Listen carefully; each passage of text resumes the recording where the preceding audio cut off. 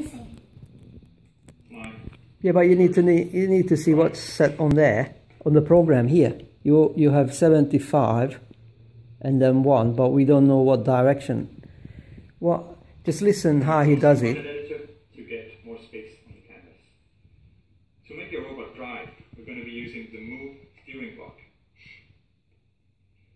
The Move steering block, you see here, it has connection to the B and the C motor, which is also the tracks on the Everstorm robot. On the steering block, we can choose the direction by changing the steering parameter. We can choose the power, and we can choose the duration, so how long it should drive. Let's connect the Everstorm robot and see what this block does.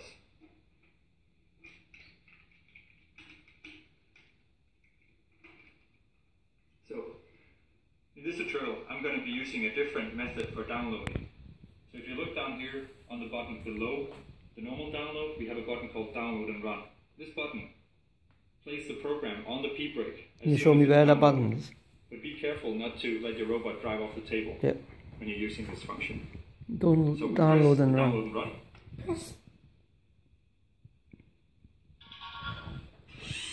And as you can see, the robot moved forward. Yeah, because he had it. I'm going to move him a bit back, away from the edge again. See, we don't know what. Software, okay. I'm now going to add an extra move steering block. This time, I'm going to change the steering parameter, and I'm going to set it to minus 100. We got it the wrong way around because it goes that way. The arrow on top of the steering parameter. So just leave it here. To an arrow that turns left. So let's try and run. Okay, do that. Okay. I'll put it in the next block. Yeah.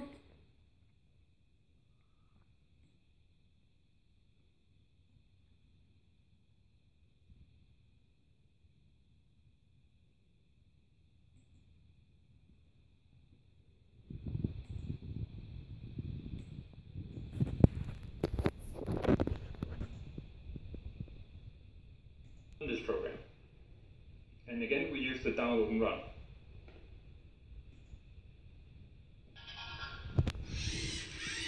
And as you can see, the robot drove forward and then turned left.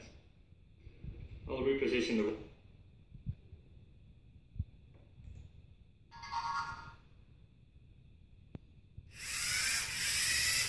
Boy, it did.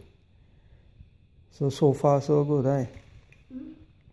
So we're getting pretty close to what we wanted to go to make the robot go and turn left and when it touches something. I want the robot to turn a bit further.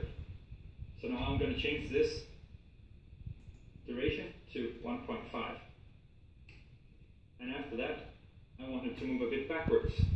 So I'm going to add another steering block. And then I'm going to change the power to minus 50. So by changing the power to minus 50, I'm going to make the robot move backwards. Yeah, 49 is alright. Yeah, 50. So let's download this and run it. Do it, Martin. Download and run. Let's see what happens. Yeah, I did that. That was good. So right again, doesn't matter. Just carry on with the other tasks. And as you can see, the robot moved backwards as well. So that's how you build a program that makes your robot drive. See you soon.